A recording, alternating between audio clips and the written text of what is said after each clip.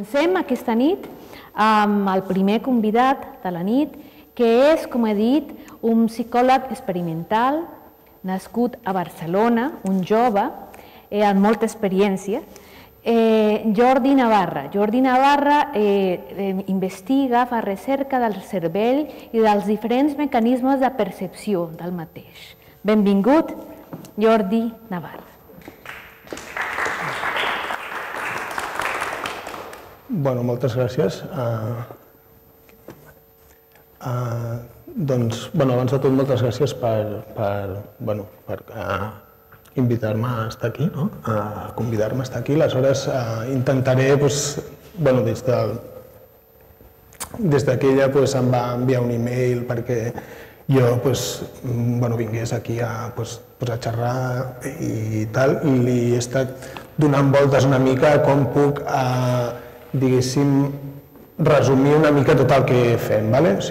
Jo us intentaré explicar una mica el que fem, però potser m'extenc massa, tu para'm quan vegis que la cosa s'està fent massa llarga. Aleshores, la idea és que som un equip que estem a l'Hospital de Sant Joan de Déu, i aleshores el que ens ocupem és d'estudiar part dels mecanismes que permeten al cervell enfrontar-se al món. Aleshores, el món extern, diguéssim, està ple d'estímuls. O sigui, nosaltres quan anem pel món, anem pel carrer, a la plaça Catalunya, a Pelayo, etc. Hi ha molta estimulació al mateix temps. Hi ha llums, sons, etc. Aleshores, el cervell humà ha d'alguna manera simplificar això i utilitzar d'entre tota aquesta informació que ens arriba la part que ens interessa per la tasca que estiguem fent. Si anem al Zara a comprar, segurament estarem més concentrats en trobar, en mirar les tendes que no en mirar noies maques, etc. Per exemple. És un exemple una mica tonto, però suposo que ja il·lustra una mica la situació. Aleshores, per tal que ens puguem, diguéssim, que pugui fer-se un filtratge d'informació que és important contra la que no és, tenim una sèrie de mecanismes que, diguéssim, ens permeten simplificar els estímuls externs. El primer mecanisme, així a grosso modo, seria el mecanisme d'atenció selectiva, per dir-ho d'alguna forma. Mitjançant atenció, jo poso atenció a un estímul i filtro tots aquells que no em són importants per la tasca que estic fent en aquell moment. Aquest seria un mecanisme. Aleshores, s'ha vist que, per exemple, en certes patologies com l'esquizofrènia, per exemple, entre moltes d'altres, es pot donar un problema en com es fa el filtratge de la informació que entra i la que no. I llavors, al final, passa que es junten peres amb pomes, per dir-ho d'alguna forma. Després ja podem parlar una mica més sobre aquest tema. Però bueno. L'altra forma que, diguéssim, té el cervell humà de simplificar el món extern, o sigui, tota la informació que ens arriba del món extern, és integrar informació que ve del mateix esdeveniment, per dir-ho d'alguna forma. És a dir, això és el que es diuen els mecanismes d'integració multisensorial. És a dir, ens ve informació tàctil, visual, acústica, etc. I llavors el que fem és agrupar, o sigui, fem com uns paquets, i llavors un cotxe que pita, jo veig el cotxe, l'integro amb la informació, amb el so, la informació acústica, etc. O sigui, vaig fent packs i això fa que em sigui més simple anar pel món. Aleshores, un altre mecanisme que permet al cervell simplificar les coses, segons com, i és, jo crec, més o menys el que fa que jo estigui aquí, perquè és el que va generar una mica d'interès en la Patricia, i per això em va invitar una mica. És un mecanisme que ens permet utilitzar un codi de representació, com pot ser el codi espacial, espaial, per dir-ho d'alguna forma, és a dir, el codi que ens permet diferenciar entre el que està a dalt i el que està a baix, com aquest codi el podem utilitzar per codificar, per exemple, estímuls com la música, etc.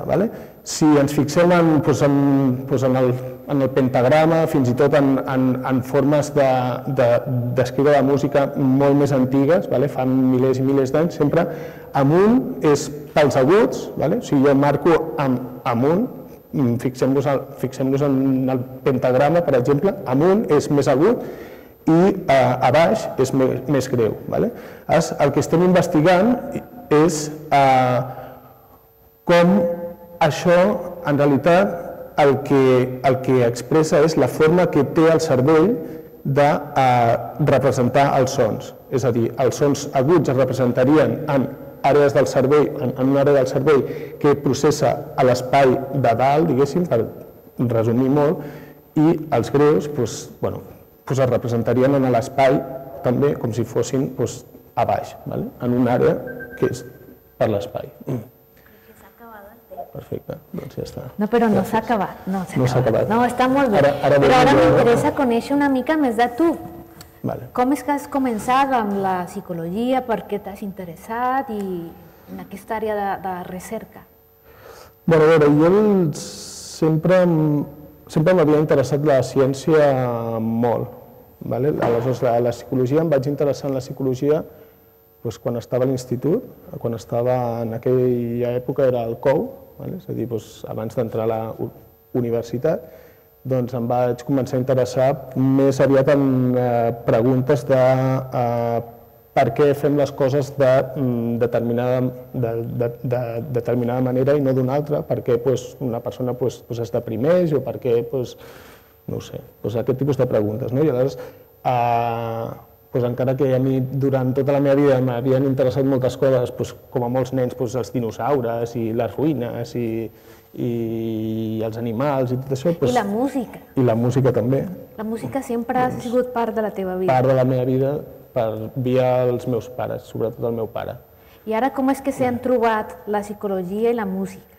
Bé, s'han trobat per una qüestió de reducció d'estrès, jo crec. Va arribar un moment que tenia una vida una mica estressant. De fet, tenia com dues vides. O sigui, tenia la vida de la música, és a dir, sempre m'ha interessat la música. Perquè tu continues assajant i tens el teu grup i tot. Tinc grups de música, no sé si dir-li música és la millor forma, perquè és bastant així de rock and roll i més enllà, o sigui, soroll i experimentació i així, però bueno, diem-li música.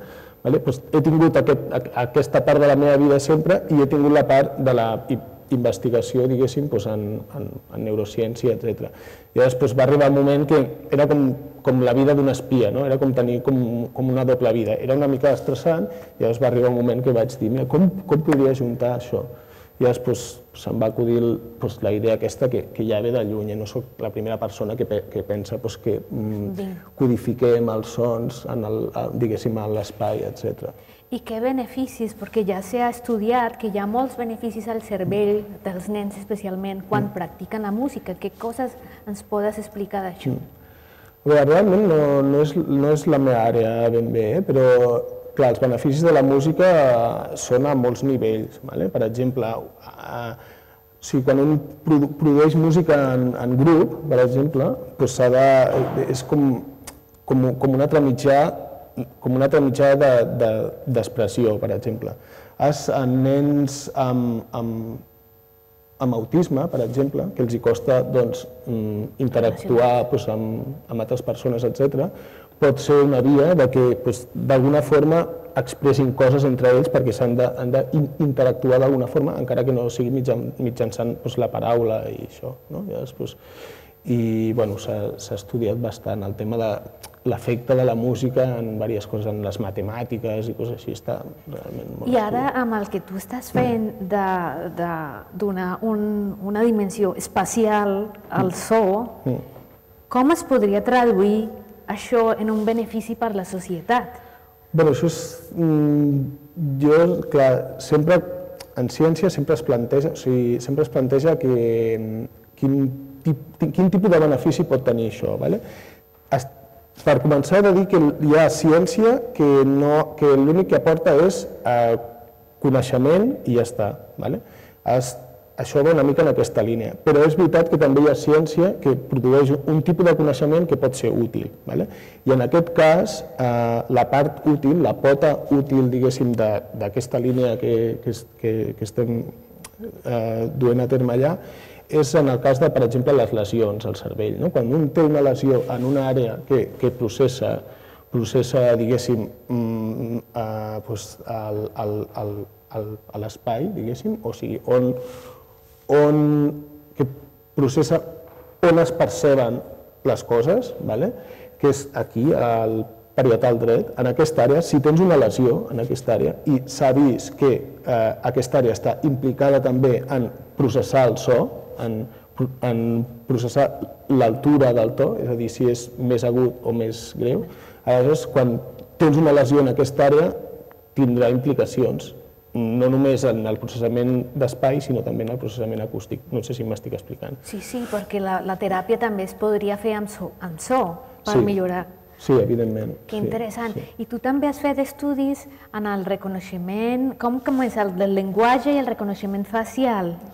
Perquè ara estic pensant que hem dit que hauríem de parlar en castellà i sempre hem parlat en castellà i ara estem parlant en català. I com pensaria què està passant al cervell ara amb el... Bé, estan passant moltes coses al cervell, perquè sempre passen coses, fins i tot quan un dorm. Però jo, en concret, del tema de la parla, el que he estudiat una mica és com integrem informació de, diguéssim, el que es veu, de la cara en si mateixa, amb els sons de la parla, per exemple. I el que hem vist és que la informació de la cara, o sigui, quan un mou els llavis, la mandíbula, etc., que això, diguéssim, proporciona molta més informació del que es pensa. I fins i tot en nadons de 4 mesos poden arribar, per exemple, a discriminar entre dues llengües només mirant a la cara. O sigui, entre el francès i l'anglès, per exemple, només mirant a la cara sense cap tipus de so. I això el que vol dir és que la parla no només són sons, sinó que també hi ha informació, diguéssim, hi ha altres tipus d'informació, per exemple, en com es mou una cara. Que interessant. I s'ha fet amb llengües llunyanes o llengües... Com es diferencia l'àrab i el català o el català i el castellà, que són molt properes? Les llengües, això és un tema molt gran, també, però les llengües es poden diferenciar en diferents coses. Per exemple, jo en el que he estudiat més m'he ocupat de diferències de ritme, per exemple, i llavors s'estableix una família, per exemple, el japonès, amb altres llengües es posa dintre d'una família de ritme en el qual és consonant, vocal, i això fa un ritme determinat, i això s'ha vist que en nadons poden arribar a discriminar aquest ritme de, per exemple, el ritme de l'anglès a l'holandès, i així que és consonant, vocal, consonant. Al final és com música, també. I al final és un ritme, un so... És un ritme i també això és el so de la parla. I quan no pots identificar ítems lèxics, o sigui, quan ets un nadó, per exemple, i no pots identificar quines són les paraules, o sigui, en aquell moment, perquè és com un strip, és com música, realment. Llavors, es pensa que es fixen en tot aquest tipus de coses, en el ritme, etc. Llavors, per començar a identificar les paraules i coses així. Aquesta recerca podria tenir també efectes en com s'aprenen les llengües quan som adults, no? Sí, sí. Realment sí, però... M'agradaria molt. Normalment la ciència així bàsica, normalment es queda en ciència bàsica. És molt estrany que... O sigui, clar, realment estaria molt bé que es parlés més la ciència bàsica i la, diguéssim, el tipus de ciència més aplicada de què puc fer perquè una persona entengui millor una llengua o aprengui una llengua millor. Però realment jo crec que el diàleg entre els dos àmbits és difícil, però hauria de fer. I com és ser un investigador a Catalunya? Com és ser un investigador a Catalunya? Com és la teva experiència? És difícil, és fàcil? Has tingut espais per fer-ho? Com et sents? Bé, jo crec que he tingut bastanta sort perquè,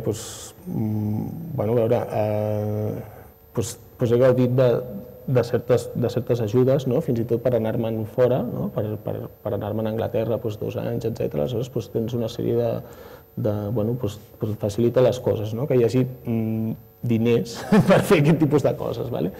I després jo crec que he tingut encara més sort en poder fer tot el que faig en un hospital, que són com molt oberts a que pugui, per una banda, estudiar, diguéssim, els mecanismes que he explicat abans, en general, i després poder-ho combinar amb temes més clínics i veure que al final pot tenir una aplicació i fins i tot, no sé, desenvolupar eines pel diagnòstic d'algunes patologies, etc. L'esquizofrènia estàs fent ara, estàs fent un projecte. I de què va el projecte? Jo estic en un hospital de nens, estic en un hospital de mares i nens, és Hospital Materno-Infantil de Sant Joan de Déu. I llavors el tema aquest de la psicosi, el que deia una mica, el que hem estat estudiant una mica és com, diguéssim, l'afectació dels mecanismes atencionals que ens permeten diferenciar el que és important per una tasca que estem fent o per la vida en general d'altres coses que no són importants en aquell moment.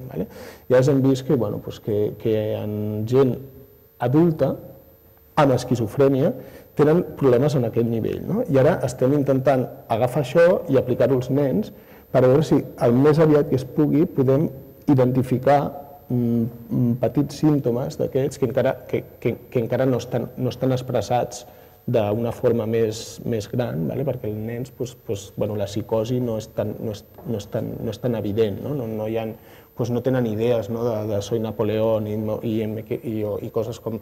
O perquè és més normal pensar quan un nen diu una cosa com aquestes, tu no estàs pensant que és una psicosi. Exacte. Aleshores, identificar aquest tipus de coses en nens és una mica complicat. Aleshores, el que estem fent és intentar desenvolupar eines per identificar alguns trets que podrien indicar més tard que allà hi ha una esquizofrènia o el que sigui, sempre anant amb molt de compte perquè, evidentment, que un nen mostri determinats trets i no uns altres o tingui un problema integrant informació no vol dir, evidentment, que després desenvolupi una esquizofrènia, però potser et dona informació per fer les coses d'una altra manera, d'una forma ben feta, o sigui, no es tracta de donar-li fàrmacs, per dir-ho d'alguna forma, es tracta de posar les famílies i intentar intentar d'una forma més des de... Jo soc molt partidari d'utilitzar, diguéssim, podríem dir psicologia profilàctica o alguna cosa així. Sí, no, així hauria de ser, l'educació al final també. Sí, a l'escola seria important també introduir certes coses. Estàs fent moltes coses interessants. Sí, moltes gràcies. I hem parlat en català tota l'estona. Hem parlat en català. Que bé, el cervell bilingüe està funcionant molt bé, està treballant a tot. Moltíssimes gràcies, Jordi, per acompanyar-nos, per explicar-nos aquesta recerca tan interessant. I jo crec que ara, al final, ens trobarem una miqueta més. Molt bé, moltes gràcies.